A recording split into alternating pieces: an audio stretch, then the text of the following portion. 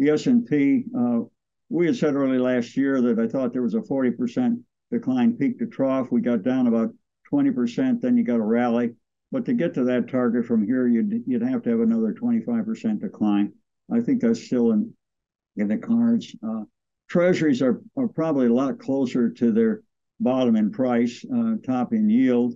You'll get anticipation of Fed ease, and if you got mentioned earlier, if you get a weak economy and a safe haven effect, dollar is a safe haven. So I think that these things are. I think we're well positioned, and it's certainly been working well in the last couple of months.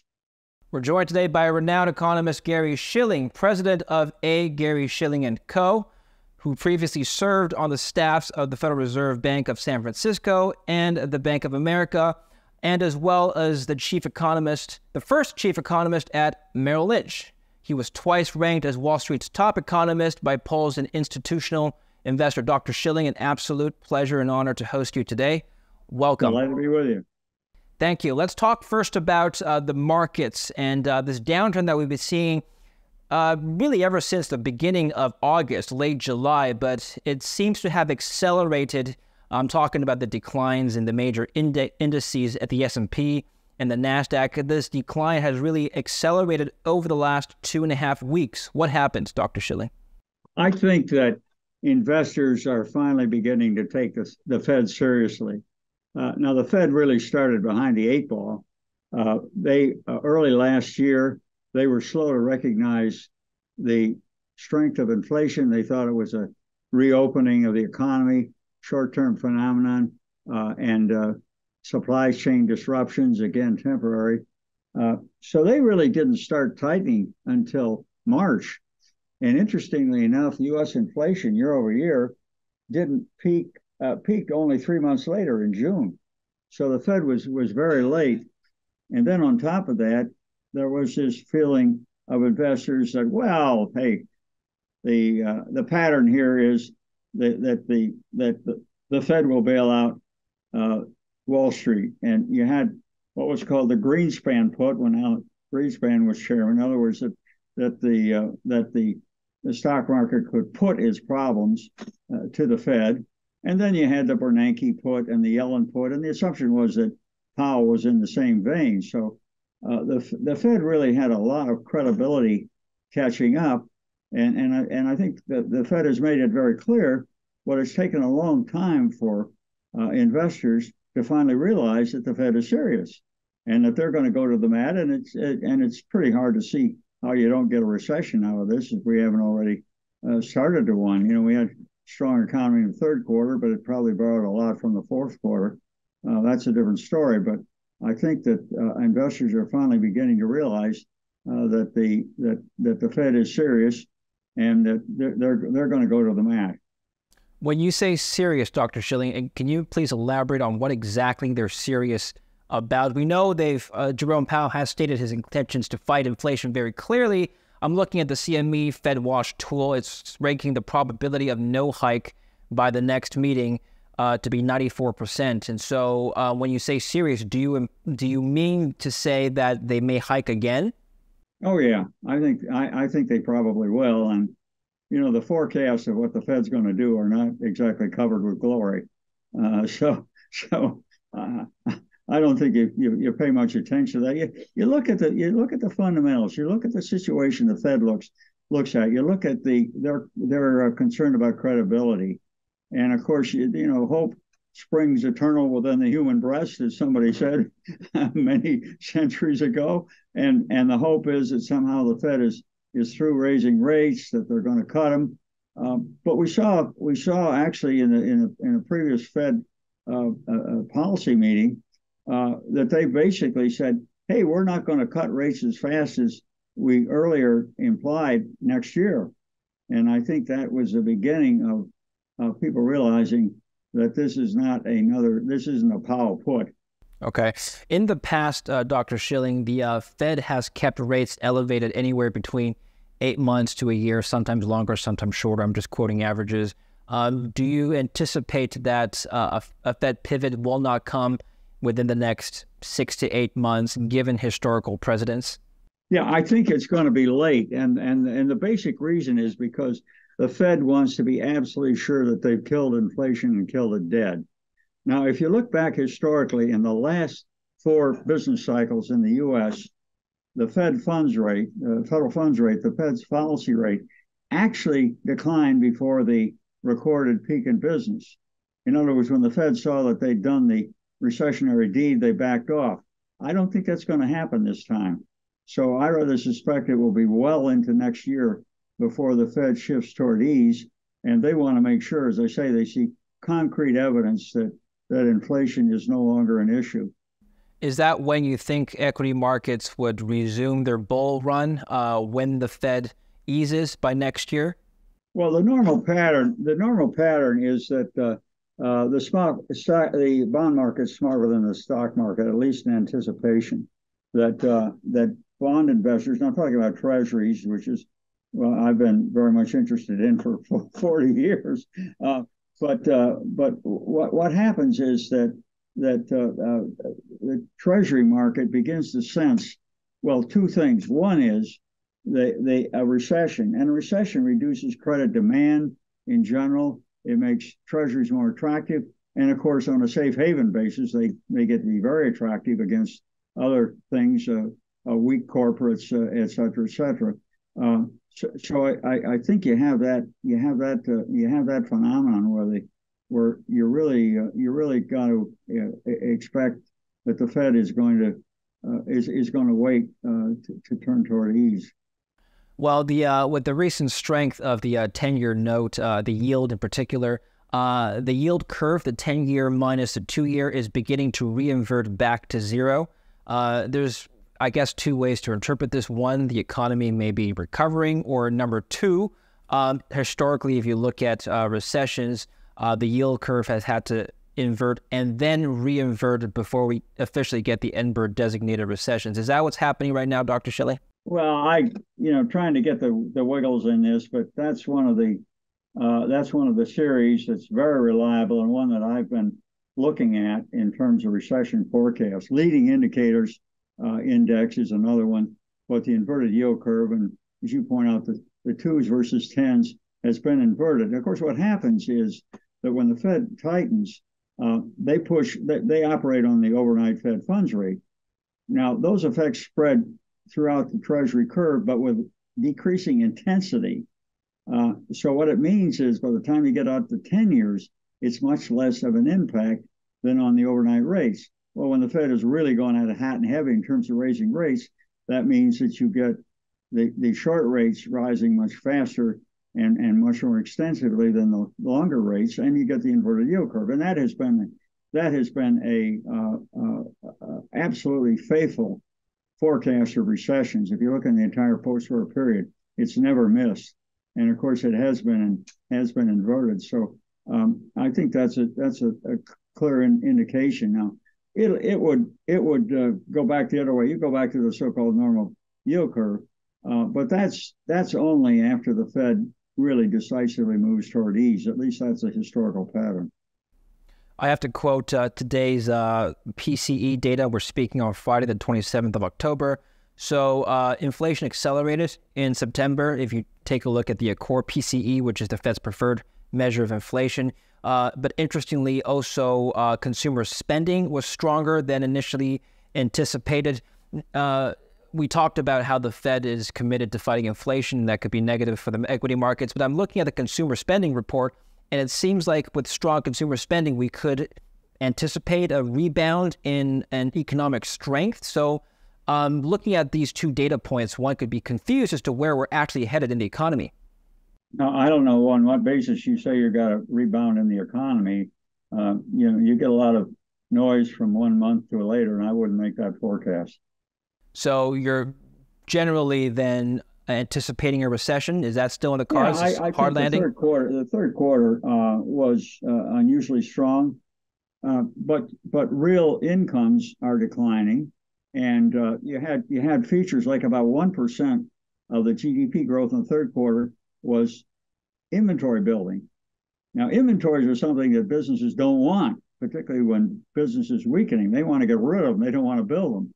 So if you build up inventories this quarter, they will probably decline in the fourth quarter, giving you a reverse impact. So, I think you got to be very careful about simply projecting the current situation. That's the easiest forecast, of course, is to project the future is just like today. It's the most believable forecast. It's easier. It's accepted, but that's not what I'm looking for. I'm looking for where are the glitches, where are the different things. That's where you add value.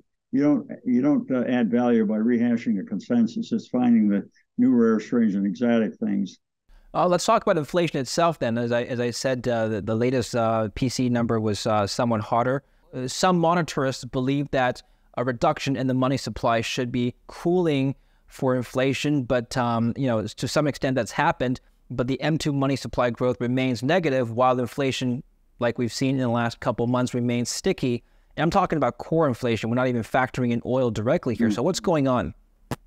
Well, the money supply is. I'm not a dyed-in-the-wool monetarist, full disclosure, but the money supply is not particularly useful right now because one of the things that's happened is with the regional bank crisis, starting with Silicon Valley Bank, a lot of depositors have pulled their money out of banks. So they pulled it out of measures that were counted in M2 and put it in other things like money market funds. Well, that money just didn't disappear, but it doesn't show up in M2 measures. So I think that the trying to get all excited about whether M2 is going up or down, it's not very relevant. It's just a different situation because of these special features. Ultimately, do you think the Fed will be successful in bringing down inflation to their 2% target in the foreseeable future? I'd bet on the Fed every day. I think particularly with Powell, these guys really got the bit in their mouth. And the key reason I keep coming back to is they simply cannot afford not to bring inflation under control. Their credibility, as I mentioned earlier, was very strained when they were slow to react to inflation early last year, and they had to live down the Greenspan, Bernanke, Powell puts. So they had a credibility issue, and I think that for them to reverse gears at this time, that would really destroy their credibility, and they have to start all over from even further behind the eight ball.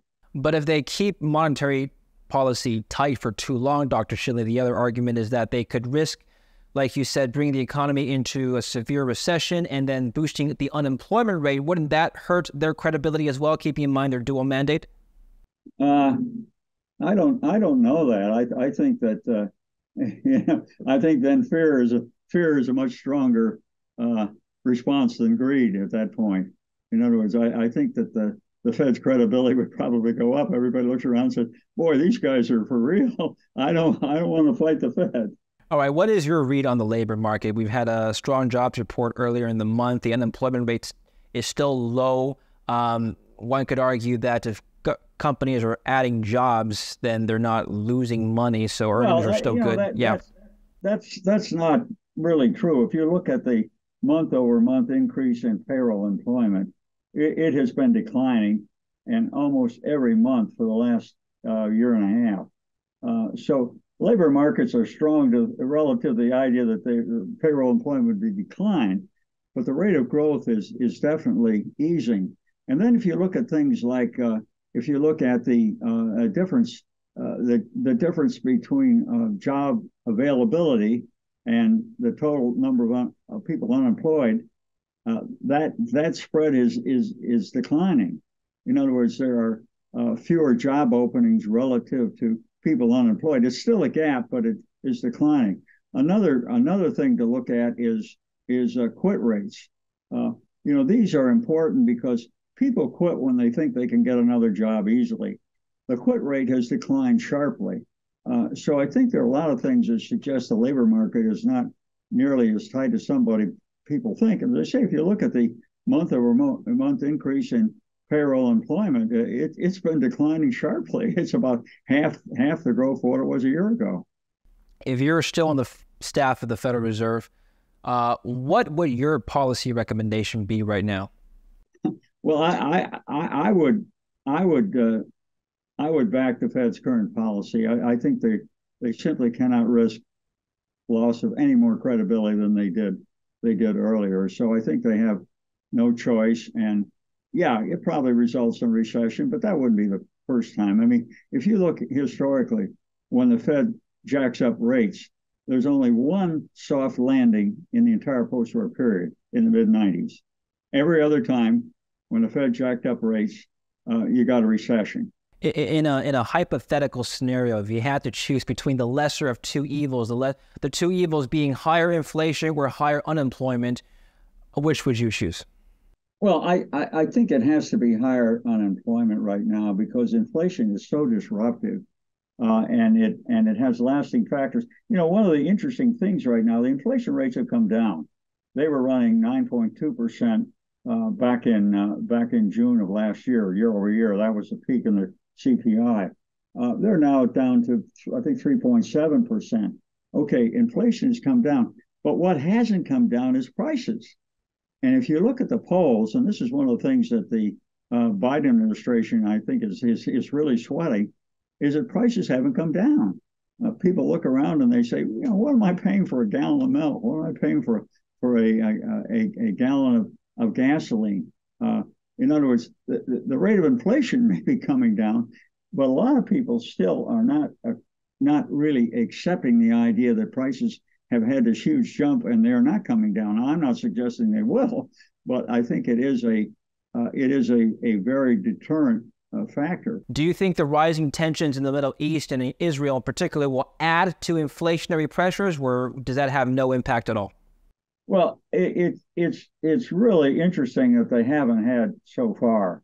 I mean, you would think that with the energy coming out of the Middle East, that you would have a huge jump in oil prices. Now, you've got a lot of other factors there. You've got the Saudis, OPEC plus, that's really trying to shorten the supply of crude oil because the Saudis, I think, have to have a $82 a barrel price just to meet their budget numbers. They're big spenders, but you've got a lot of other factors here. But you haven't had a big surge in prices, and of course you've had a lot of other supply aspects. Frackers in the Permian Basin in this country are they're not going at it whole hog. They're more concerned about profits for their shareholders than they are the drill baby drill approach. But there does seem to be plenty of oil, and so you really haven't had a huge disruption there, despite what you would think would be that, because you've got the war in Ukraine, and now you've got the mix up with Hamas and Israel. A lot of factors that you would think would push up energy prices. Maybe it's delayed, but it really hasn't done that so far.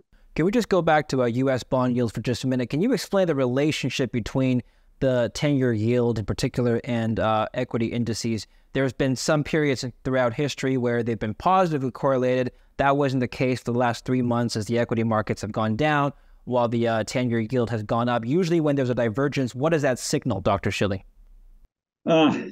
Boy, I'd have to say, and this is a measure of uncertainty. It measures a lot of uncertainty. Random noise really is a nice way of saying I don't really know. Hey, if I really knew what was going on, you think you and I'd be holding this interview today? Fair enough. I would have made so much money early on that I wouldn't want to grace my presence to you, even though you're a great guy. Thank you. I appreciate you educating our audience. Nonetheless, you've had a very successful career on Wall Street. I like to just ask you about yourself for the next couple of minutes. You've served on the Federal Reserve Bank, Bank of San Francisco. You've served at the Bank of America and a bunch of later on, a few other firms as well on Wall Street. Like I mentioned in the beginning, you were the chief economist, the first chief economist at Merrill Lynch. Looking back at your career, Dr. Shilling, what have you learned about not just the economy, but also yourself as an economist? Was that a profession that you would repeat if you were 20 years old again today? Yeah. Well, a couple of things. One is, and I don't think I ever got carried away on this, but it's a realization that forecasting isn't is I'm not sure it's even a science, but it's very inexacting at a minimum. I mean, it's you're peering into the unknown. You're trying to pick the factors that you think are important. And there is a certain amount of, in the kingdom of the blind, the one-eyed man is king. There's a certain amount of that in this situation. Another thing I've learned is that being negative is very detrimental to job security. I don't know if you know this, but I forecast a recession in 1969-70 when I was chief economist of Merrill Lynch. That wasn't being bullish on America in the Merrill Lynch parlance. The CEO at the time, Don Regan, fired me because of that. I took my entire staff, went to another Wall Street firm, White Weld, as their first chief economist. But then in 1978, Merrill Lynch bought White Weld. So the story on the street, which is true, was Shilling's the only guy fired twice by Don Regan. Well, at that point, I set up my own firm. I said, I'm going to reduce the odds of that happening. But it really is true. In other words, most analysts on Wall Street are paid to be bullish. And I'm not the only guy who's suffered from having a negative forecast, whether it's correct or not. But that is one of the key lessons that people have to recognize, that when you hear these forecasts, you really say, it's like my late mother-in-law used to say, consider the source. What's their motivation? How do they get paid? Did you predict the crashes of 2001 and 2008? In 2008, I did. Yeah, we started back actually in March of that year, seeing the big subprime blow up. And make a long story short, I got involved with John Paulson, you may have heard of, and I was a consultant there, and then I invested with him, and I made 20 times on my money in what was called credit default swaps. But that was one of these once in a long time scores. But it was a way of putting my money where my mouth was, because I was very convinced that subprime housing was a big bubble and would crash, and it did. Speaking of the banking crisis, this just came in from the headlines today. J.P. Morgan chief Jamie Dimon and his family intends on selling 1 million shares of JPM stock. Is this indicative of another looming banking crisis, or is this just Jamie Dimon needing? I sure don't know. It could be a lot of things. It could be just portfolio balancing and so on. I certainly don't know the details of his financial structure. I mean, on the surface, you'd say, hey, here's the guy who's considered the top banking executive in the country. But he also said, and this was quoted in the Wall Street Journal a week ago or so, he said all loans are bad. That's a direct quote. It was a headline in the Wall Street Journal, as you can imagine. It sort of gets headline status. But it may reflect that he sees problems. Regional banks, we've been much more concerned about it. We do a monthly newsletter, just sending it out today, and talk about regional banks. And I think regional banks have considerable problems, and a lot of it's because of their exposure to commercial real estate, which I think is very, very vulnerable. But the big banks, they got bailed out in 2008. They don't have the vulnerability exposure to commercial real estate that the regional banks do, but they haven't covered themselves with glory lately, at least in terms of stock performance. Are you seeing similarities between now and 2008 when it comes to commercial real estate and perhaps even the residential side as well? The problems, they're certainly sizable problems, but they're not as extensive. Back in 2008, you had this absolute nationwide mania of people with subprime mortgages. Everybody, just a widespread use of those by everybody in the country and elsewhere. I know, reading accounts of towns in Australia who the town council had sunk all their net worth into subprime mortgages in the U.S. And of course, that didn't turn out too well. But that was a certainly nationwide and in some sense a worldwide phenomenon. Today, commercial real estate is a problem, and I think if we're going to have a serious crisis, that's the most likely. And of course, commercial real estate, with regional banks being very heavy lenders in commercial real estate, they get sort of taken along for the ride. But I would say that's the most likely, but I don't think it's of the magnitude that we had with the subprime bonanza in '08. Is there anything that either the Federal Reserve or Congress or even the private sector could do to avert this coming recession that you talked about? In other words, what would need to happen to get a soft landing? They'd have to. Oh gosh, I think you're at the point that there isn't really much they could do. What if hypothetically they re-engaged a limited QE tomorrow?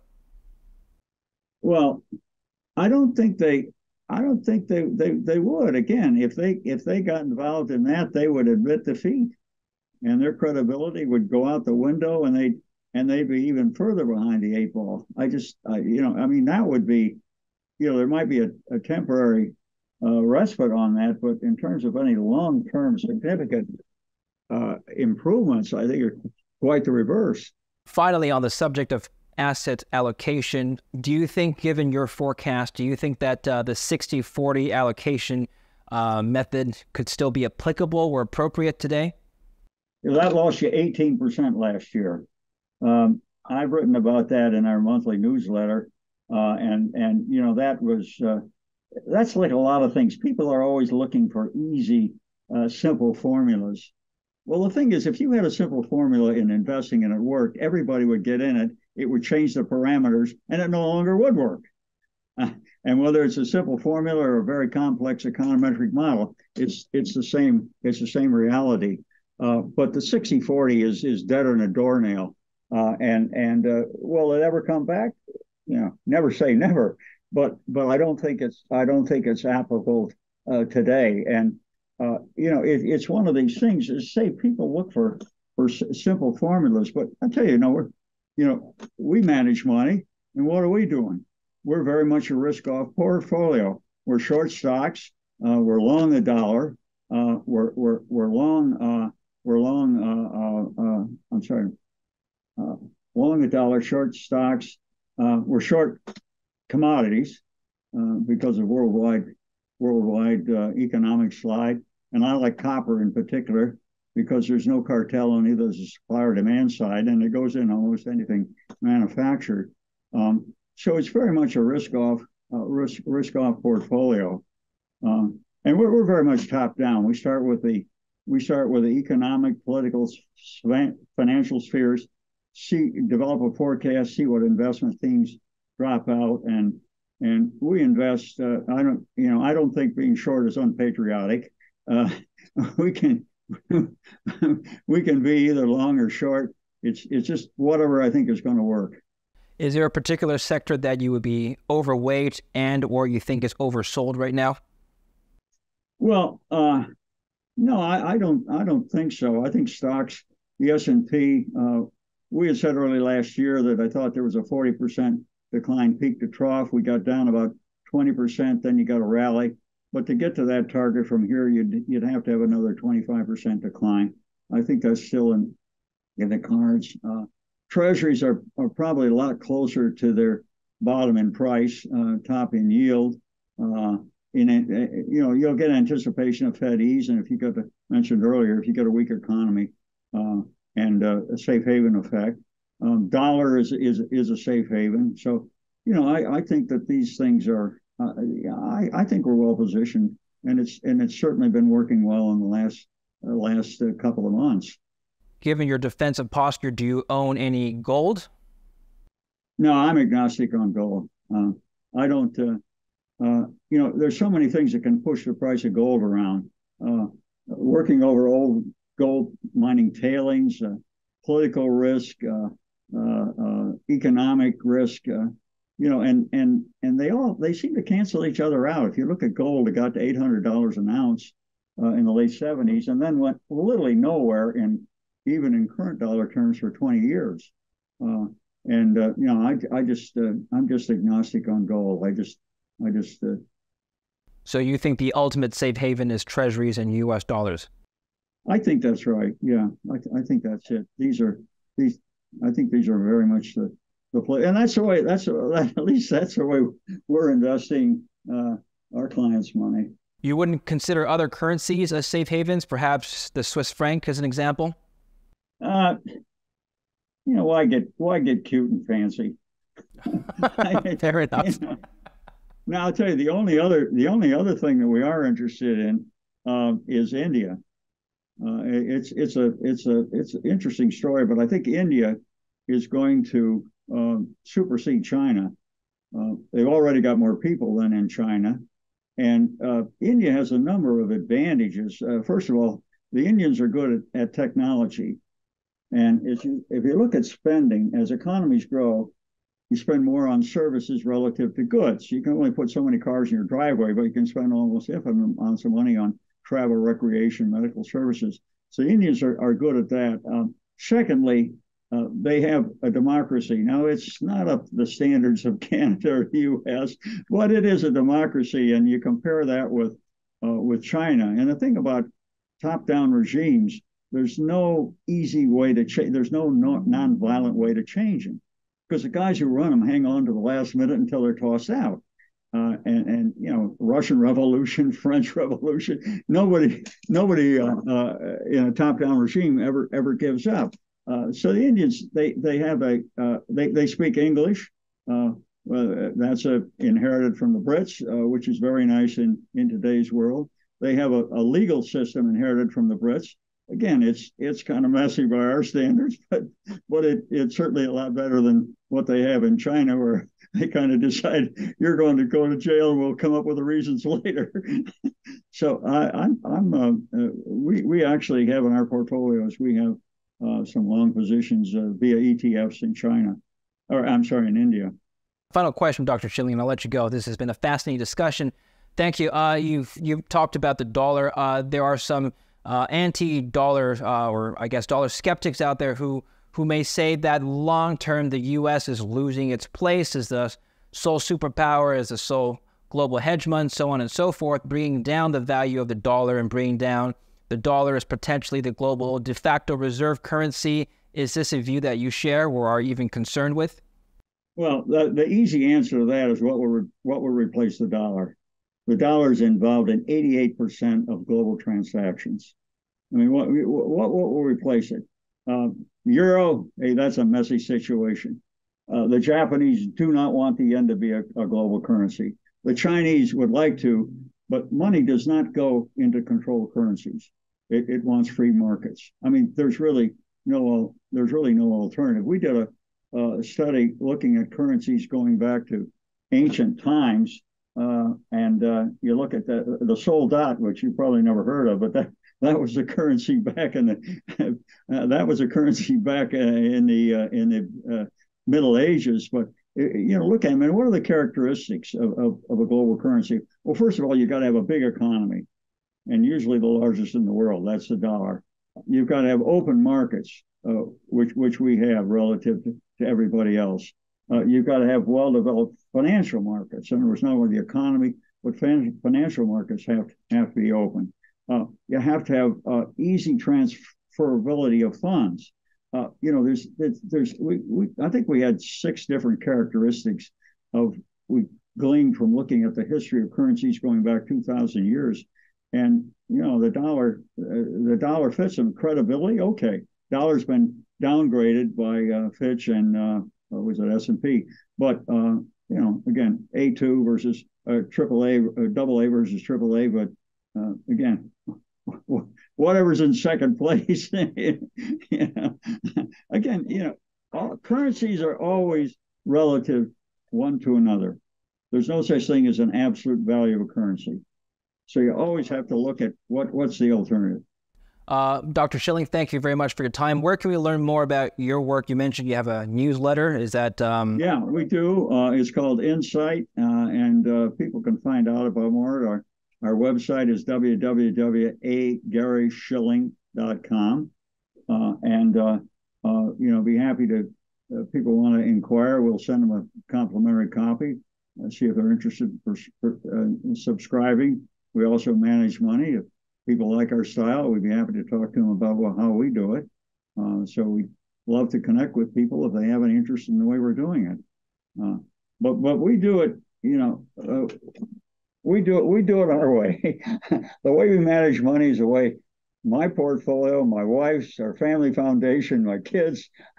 It's charitable foundations that I control. I mean, it's sort of, if people like our style, hey, welcome aboard. But we're not in the one from column A, one from column B kind of approach. It's one style. Has your style evolved over the many decades that you've been on Wall Street? Not really. Not really. It's really, it starts by, I think I mentioned this, it starts by looking at the political, the economic, the financial spheres, and seeing what forecast drops out of that, and then from there translating that into investment themes. And as I mentioned, it doesn't make any difference to me whether long or short, whether it's currencies, whether it's commodities, whether it's stocks, whether it's bonds. It's whatever I think is going to make money. All right. Well, thank you very much, Dr. Shilling. And for the viewers, don't forget to click on the links below and follow Dr. Shilling's work and his newsletter. Thank you very much, Dr. Shilling. I appreciate your time. My pleasure. My pleasure. Thanks for having me. Thank you. Thank you. Have a good day.